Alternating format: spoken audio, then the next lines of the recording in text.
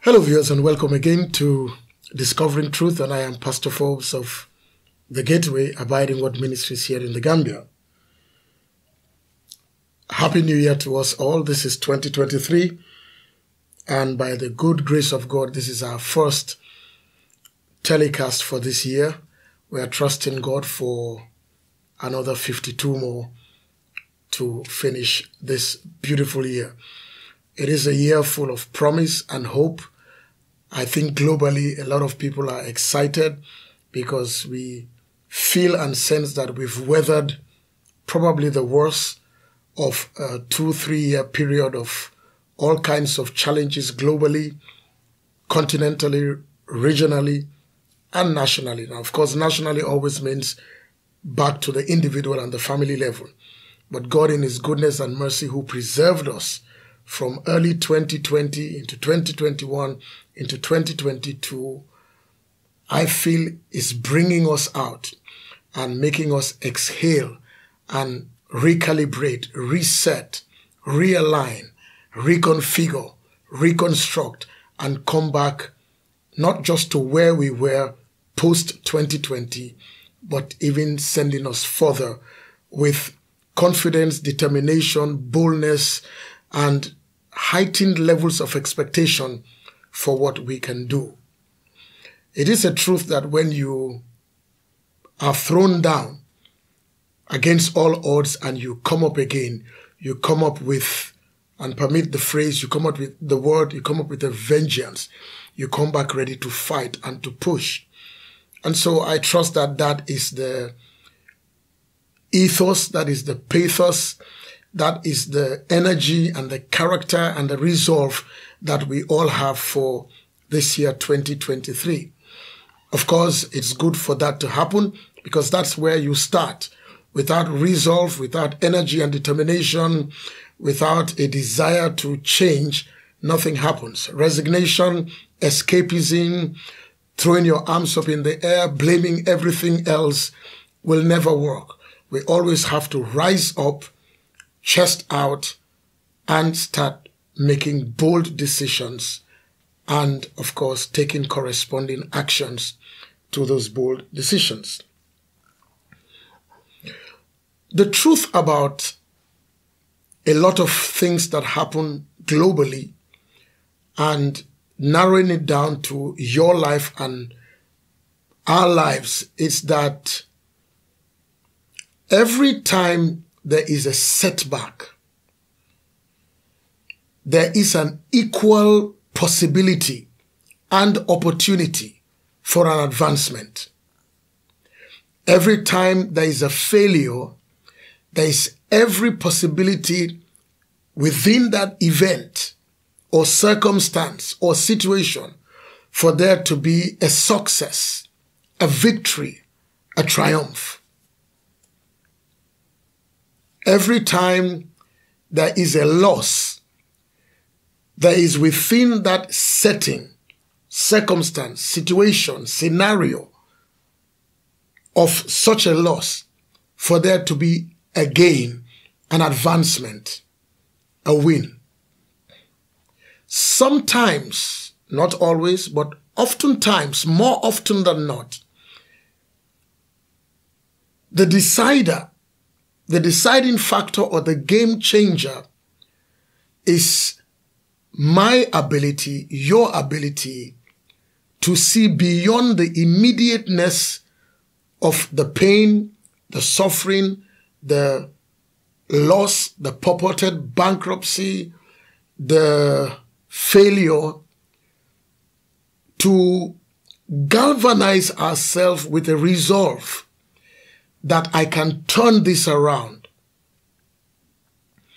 There is a verse in the Bible in the book of Psalms, P-S-A-L-M-S, the Psalms, and it is Psalm 84. There are 150 of them.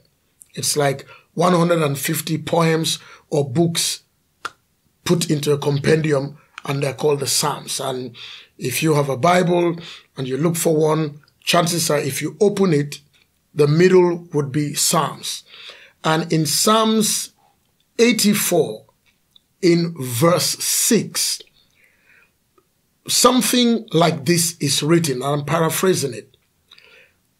Blessed are those who going through the valley of Baca, the valley of pain, the valley of shame, the valley of bitterness, the valley, a low period, a low place in their life, are able, have the ability, develop the resolve and the determination to transform it, to exchange it into a wellspring of life, into an oasis of life.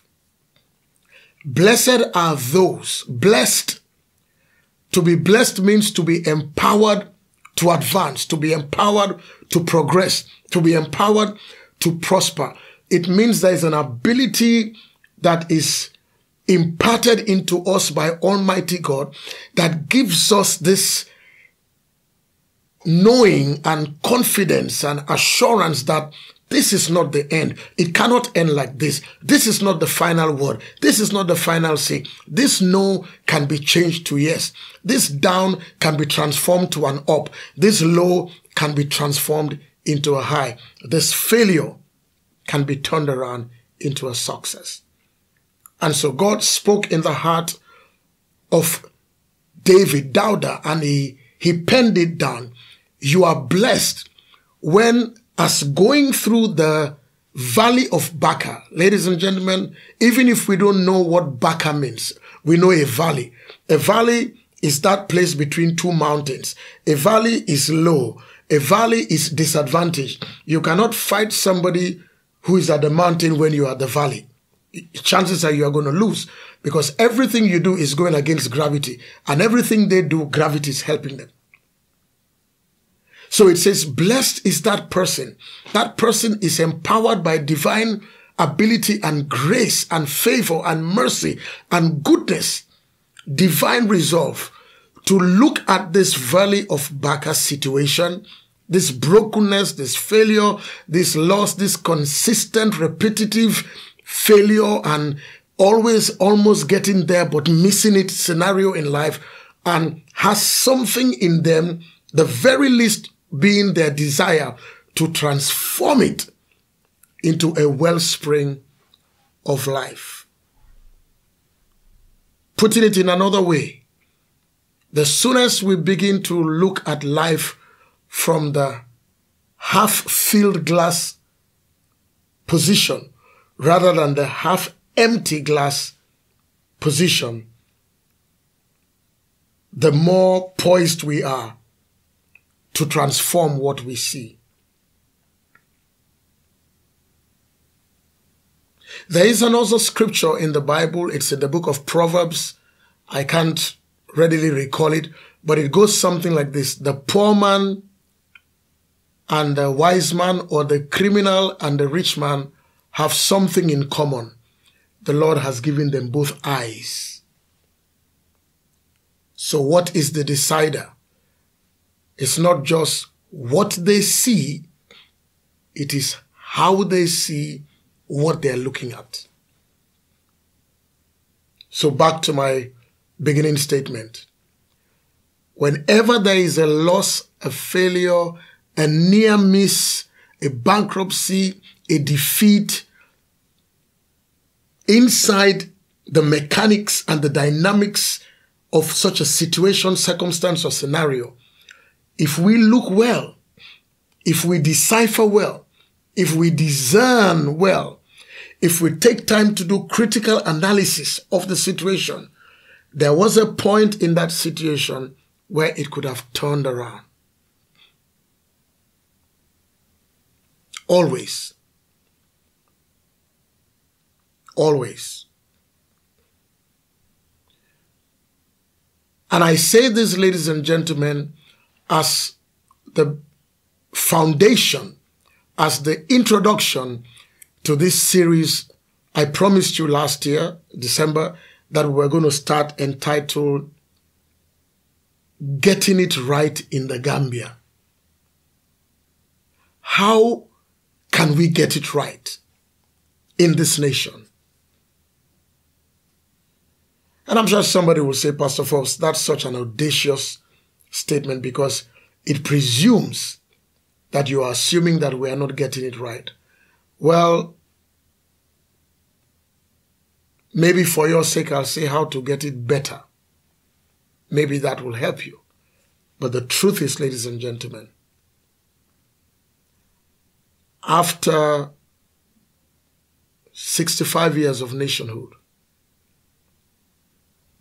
and sometimes looking at what we call the First Republic and the 22-year period after July 1994 to the last 6 years, truthfully, are we better? Are we better off? In every sector of life. The challenges, the dysfunctions, the strikes, the strange security scenario behavior that we are suddenly seeing, are those signs of a nation getting it right? Are they just signs of people trying to grind the system to a halt? Or are they signs of an agitation that is indicative of something that is simmering? How do we get it right?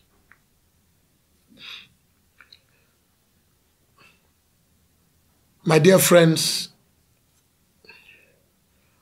anytime, let me just use this example. Let's say every time somebody tried to do something, and at the very end, they failed. The next time they try to do something, and everything tells you that they are going to succeed, they fail again. The third time, maybe they're even coached and encouraged, and literally things are brought to them on a silver or gold platter. And you rest assured in your mind that they're going to succeed. They fail again. And keep failing. And keep having near misses.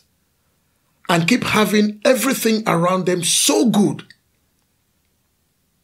And sometimes they have the advantage of age, of size, of height, of community goodwill, of regional goodwill, continental, global goodwill. They have mentors, they have people who will help them, they have coaches, they have letters of recommendation, they have people who speak well of them. But at the dying second of victory, they lose.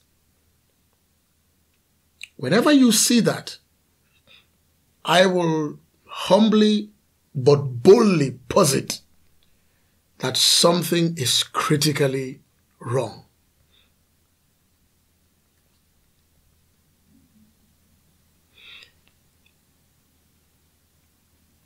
For example, let me use another example. Let me take basketball or maybe soccer. We like soccer alone, football. If there are 11 players by name, 10 and a goalkeeper, and whenever they play together, they lose. Wherever they are, they lose. Even if they play against a side that is less positioned and known to win, they do everything. They probably even start with 3 goals up. But by the time the final whistle is blown, they have lost.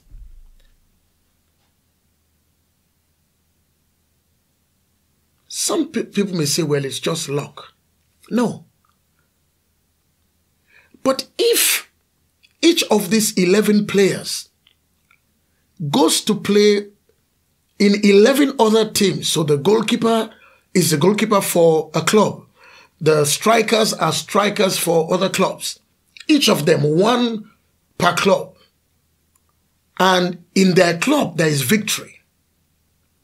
2 per club. In their club, there is victory. And they contribute to the victory.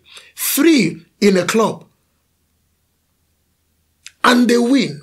4 of them in a club. And they win. 5 of them in a club. And they win. But when they come together as the 11, they keep losing. There is something wrong. A scenario where a Gambian can do wonders in another country for a multinational, for a private sector, or even start their own business and excel. But when they come home, it's as if they're restricted. They're capped. They're frustrated. Some go back quickly. Some just sit down and give up. And if there are those who are at the retirement age, they enjoy their pensions quietly and do not get involved in anything. It's like they are standing by and looking on to this very mind-boggling national scenario, yet very fixable, yet easy to turn around.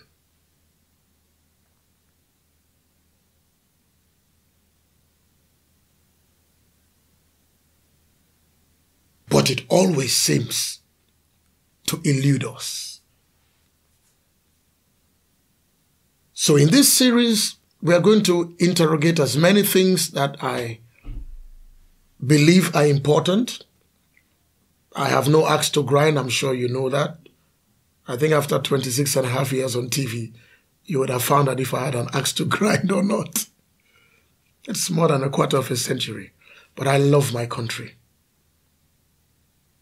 And I don't see why we should mortgage the destiny of this country into the hands of a few greedy people, selfish people, wicked people, people who don't love their country and their accomplices.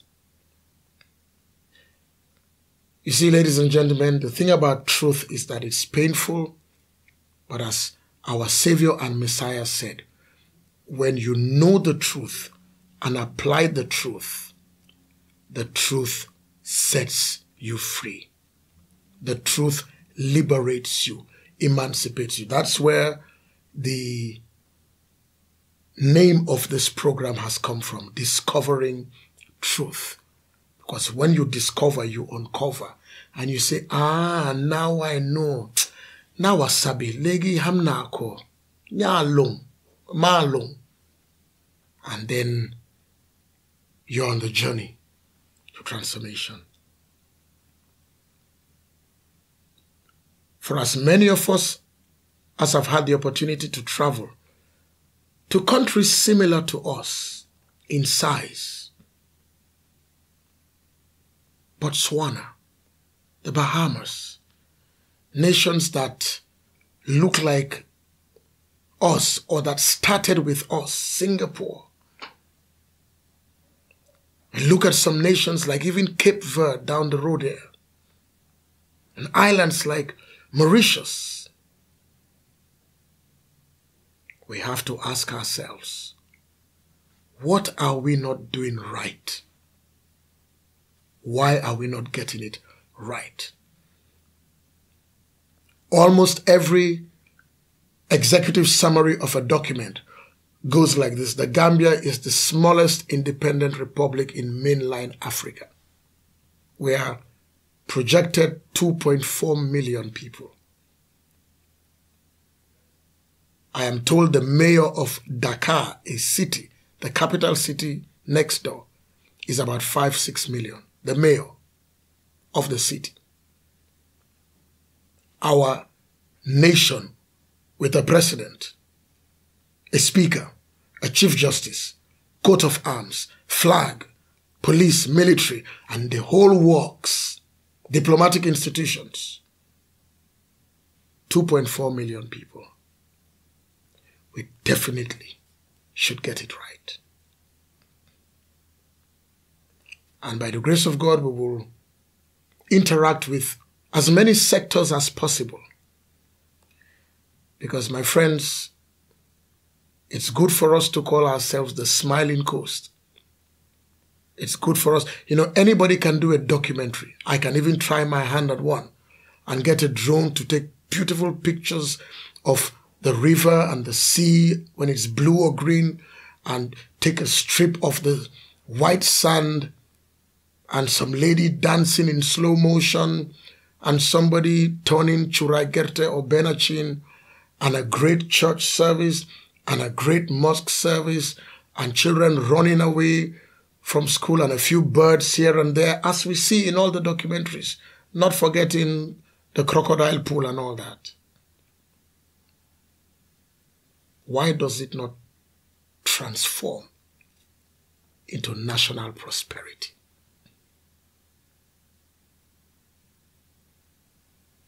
We need to ask ourselves questions and proffer solutions together on what we can do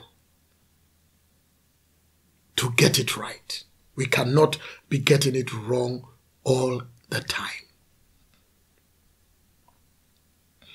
Recently, somebody lamented, and the person's lamentation was visible because my wife and I drove by the area, the Senegambia area, after 31st December and New Year. And that happens literally after every feast. The level of filth. Why? Are we the only country that celebrates this?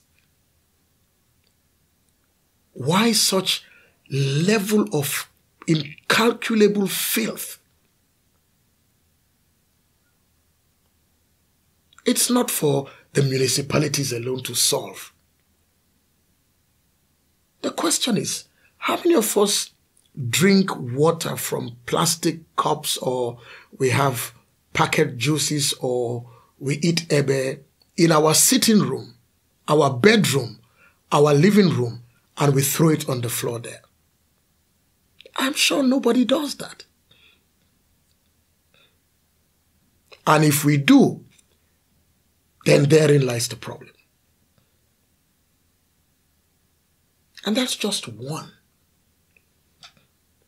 of many that go on and on and on repeatedly without solutions, seemingly. We need to get it right. In every sector, the size of our country should make the clearing of containers very fast, should make the acquisition of documents very fast, should make business flow because we are small. Our size should be our advantage and not our disadvantage. Our size should make it possible for every citizen to exhale and do what they should do. And it will be indicative in our GDP. But if it's not, then there is something. And I'm going to stop here because this is the introduction. But let me stop by repeating how I started. Wherever there is a failure, a bankruptcy, a loss, a defeat, or something bad, within that system, setting, scenario, environment, circumstance, situation, there is an equal opportunity for a change. And that is what this series is aimed at doing. How can we get it right? What has been blindsiding us? What is hidden in plain sight? What are we not seeing? So that we see it and start making the changes. Certainly it can be an overnight decision. But once we're in that trajectory, we will start seeing change. Maybe baby step changes. And we'll see possibilities. Let us not forget that there was a time when you could not find plastics on the floor in this country. Maybe the methodology was drastic, but the possibility was there. And that's just one. It could go to many other things. But let me stop here. The year is still young. I'm trusting that we will just push it and push it and push it. And maybe this year, for a change, I might be able to have the opportunity to bring somebody or two people on board from time to time, and we discuss possibilities. On that note, until I come your way next week by the special grace of God, have a good day. Happy New Year again, and let this be part of our resolve for 2023 so that the Gambia will get it right, because you and I are getting it right. God bless you. Have a good day.